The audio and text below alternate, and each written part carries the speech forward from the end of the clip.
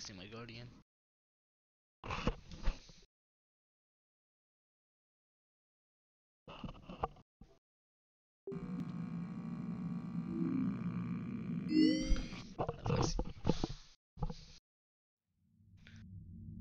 Welcome to the Freddy Fazbear Virtual Experience. Use the console in front of you. Let's do this first. Welcome to the Freddy Fazbear Virtual Experience. Fazbear Entertainment is excited to join the digital age, and what better way to do that than with an edge-of-your-seat virtual reality experience.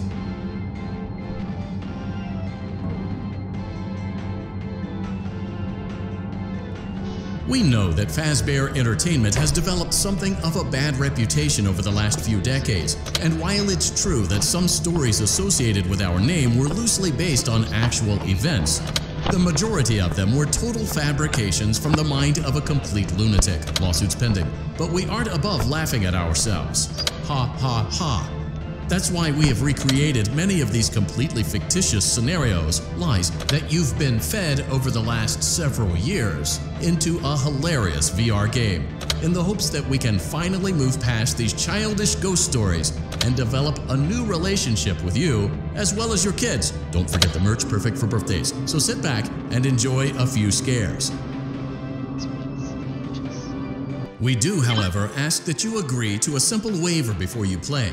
It's mostly just legal mumbo-jumbo and isn't at all based on user experiences thus far or injuries associated with testing. Just can't harm you at all in any harmful way. Thank you for playing the Freddy Fazbear Virtual Experience.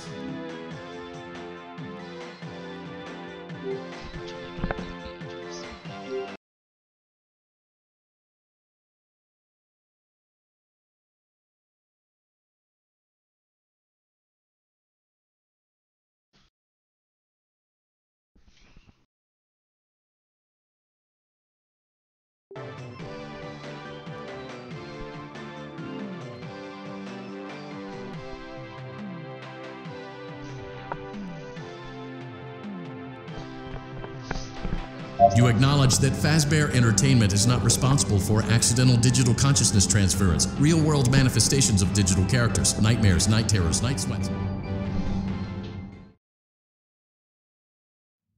Back here.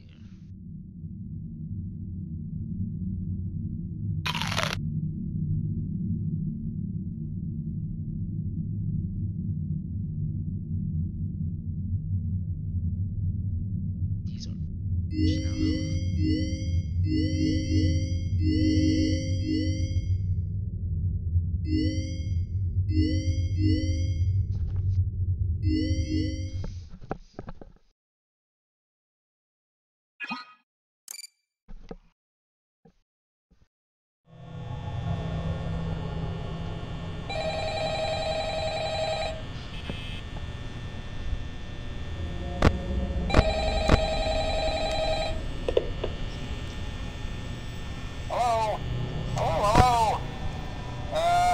record a message for you to help you get settled in on your first night.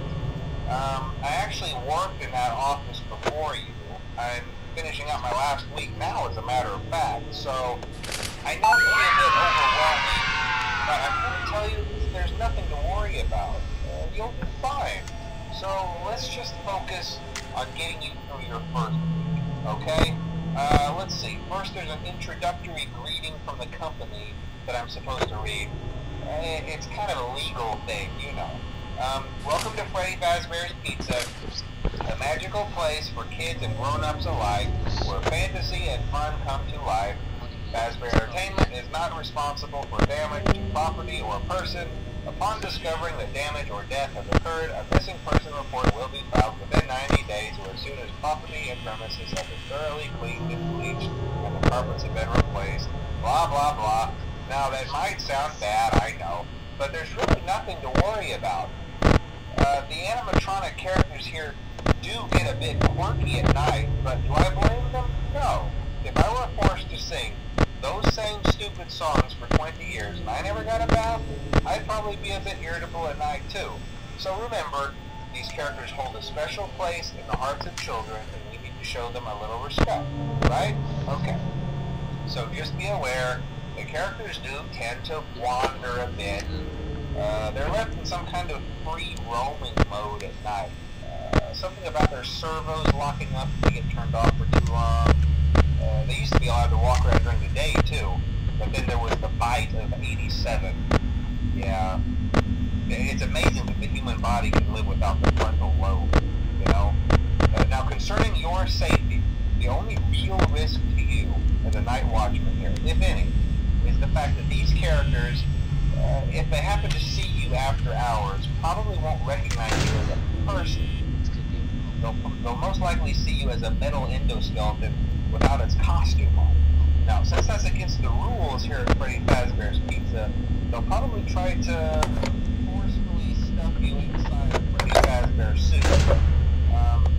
Now, that wouldn't be so bad if the suits themselves weren't filled with crossbeams, wires, and animatronic devices, especially around the facial area. So you can imagine how having your head forcibly pressed inside one of those could cause a bit of discomfort and death. The only parts of you that would like to see the light of day again would be your eyeballs and your teeth, sometimes from the mask. Yeah, they don't tell you these things when you sign up. But hey, first station of the breeze. I'll chat with you tomorrow. Check those cameras and remember to close the doors only if absolutely necessary. Conserve power. Alright, good night.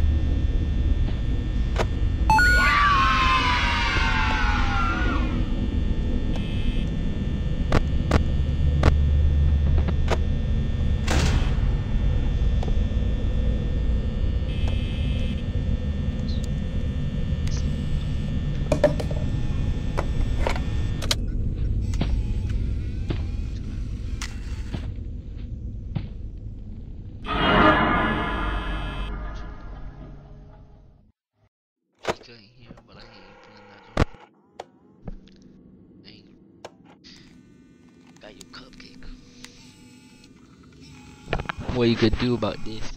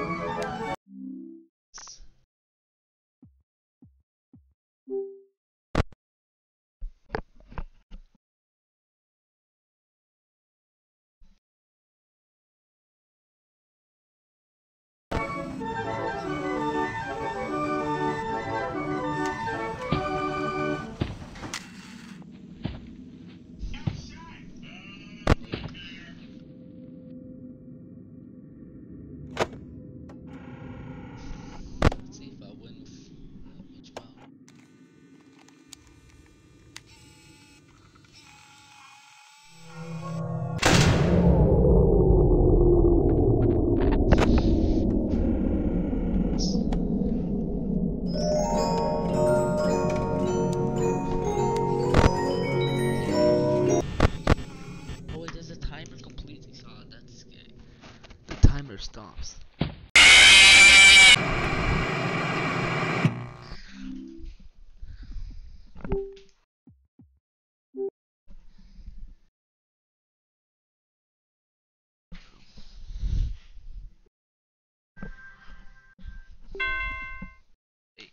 Wait, I heard 6 a.m. Let's go back. I heard the 6 a.m. bell. Oh, you're here. Oh. No, wait, let's try to get that.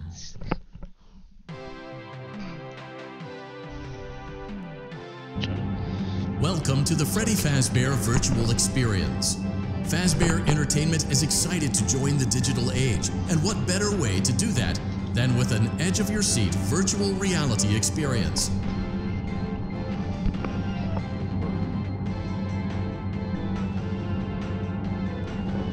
We know that Fazbear Entertainment has developed something of a bad reputation over the last few decades, and while it's true that some stories associated with our name were loosely based on actual events, the majority of them were total fabrications from the mind of a complete lunatic. Lawsuits pending. But we aren't above laughing at ourselves. Ha ha ha. That's why we have recreated many of these completely fictitious scenarios, lies that you've been fed over the last several years, into a hilarious VR game, in the hopes that we can finally move past these childish ghost stories and develop a new relationship with you, as well as your kids. Don't forget the merch, perfect for birthdays. So sit back and enjoy a few scares. We do, however, ask that you agree to a simple waiver. You acknowledge that Fazbear Entertainment is not responsible for accidental digital consciousness transference, real-world benefits.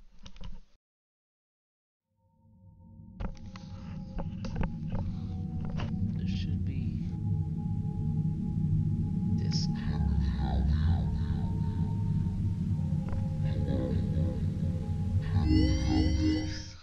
Now I'm touching my bed. What is this? There we go.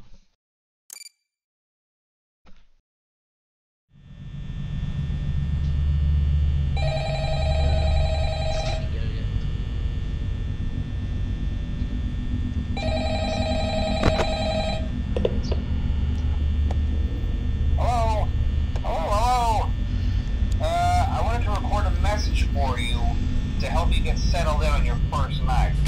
I actually worked in that office before you. I'm finishing up my last week now, as a matter of fact, so I know it can be a bit overwhelming, but I'm here to tell you there's nothing to worry about. You'll be fine. So let's just focus on getting you through your first week, okay? Let's see. First, there's an introductory greeting from the company that I'm supposed to read. It's kind of a legal thing, you know. Welcome to Freddy Fazbear's Pizza, a magical place for kids and grown-ups alike, where fantasy and fun come to life. Fazbear Entertainment is not responsible for damage to property or person. Upon discovering that damage or death has occurred, a missing person report will be filed within 90 days, or as soon as property and premises have been thoroughly cleaned and bleached, and the carpets have been replaced. Blah, blah, blah. Now, that might sound bad, I know, but there's really nothing to worry about. The animatronic characters here do get a bit quirky at night, but do I blame them? No. If I were forced to sing those same stupid songs for 20 years and I never got a bath, I'd probably be a bit irritable at night too. So remember, these characters hold a special place in the hearts of children, and we need to show them a little respect, right? Okay.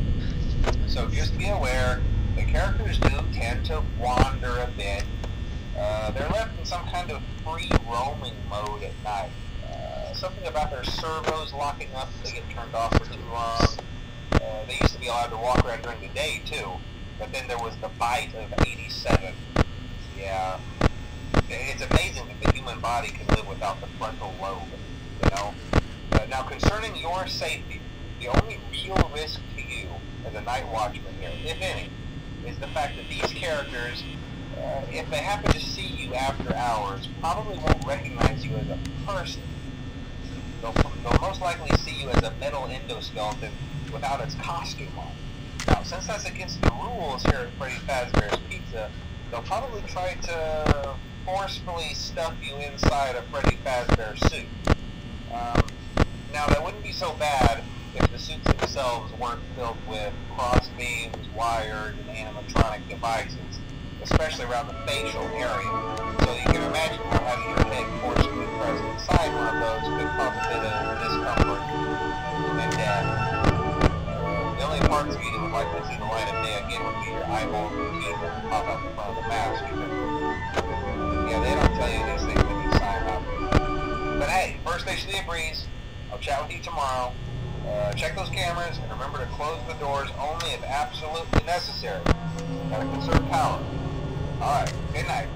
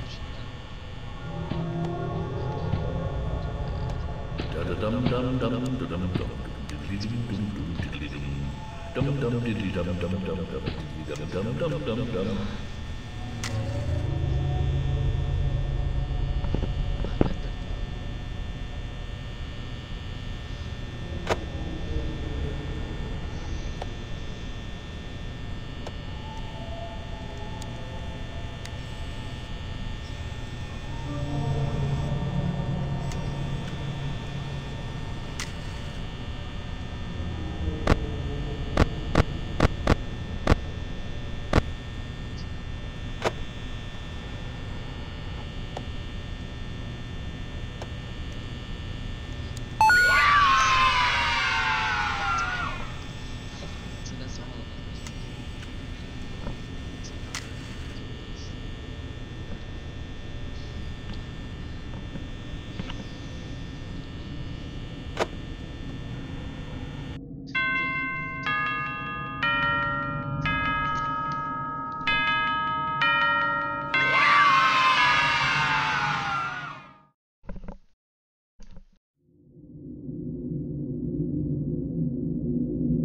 Back up.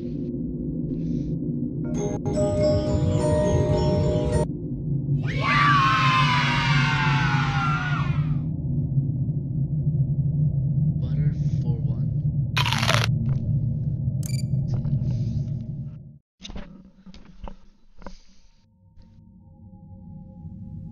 And two. Let's see. Finish these four. As well, I can just do these two. That's worthless. I never did this. Did these. Offended the president. Nightmare. I did. I offended these. He did this. Okay, we'll check the price. No, not really.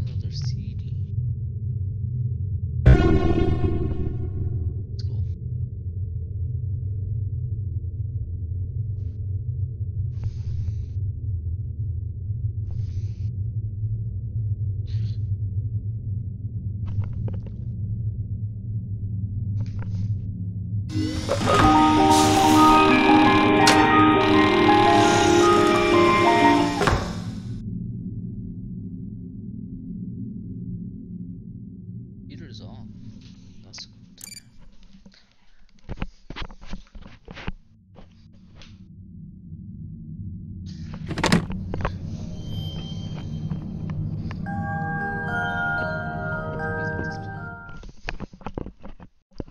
Let's see what we got before it. I saw it for the first time today.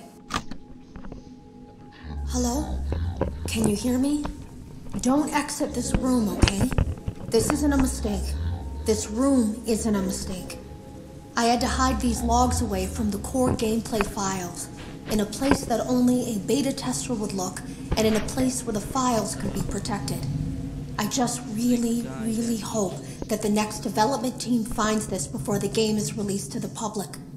This game has some kind of malicious code in it that we haven't been able to fully contain or even understand for that matter. We're over budget and out of time. But that's not the reason that we're shutting down. Listen, I have to keep this short so the file size will be small enough to fly under the radar. There are more. They may not be in order. I saw it for the first time today. There was a character, I couldn't make out who it was, standing at the end of the hall. I thought it was just bugged out, so I made a note of it and kept playing. But then it was looking in the window, and not like Chica or Bonnie would. It was like it was actually looking in the window, seeing what I was doing. My controller's not fits my head strap.